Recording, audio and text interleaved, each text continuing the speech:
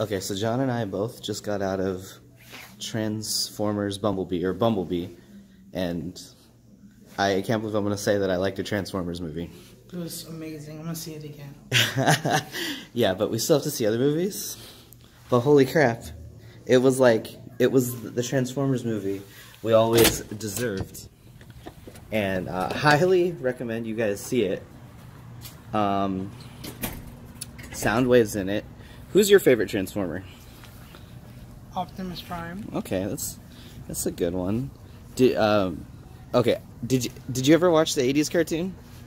Like a little bit. A little bit? Well, actually, I liked the Decepticons growing up.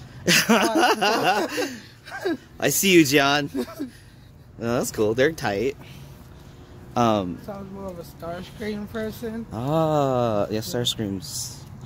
I think Robert likes Starscream too. Let me know, Robert. But I definitely like, if you like Transformers and you like good movies, you'll like this. Like, it's the complete opposite of what the previous movies were, where it was like just action and blowing up. It was like, it made you feel something. Like, I actually don't really care about Bumblebee, but now I do. So, out of 10, what would you give it? 9. 9.5. 9.5 out of 10. I actually have to agree with that. I'd give it a perfect 10, except like they need all of the 80s Transformers in there with more parts. Like, we need a full Transformer movie just like the way this one was, and I would give it a perfect 10. But 9.5 is a good number. I just don't like giving numbers for like perfect scores for anything. Well, what's a perfect score movie for you? Perfect score movie? Oh, that's difficult.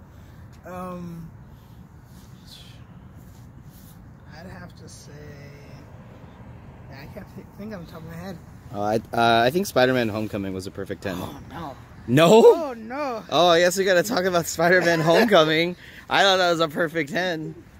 Or, yeah, I don't know. Anyways, thanks for watching. I'll see you guys later.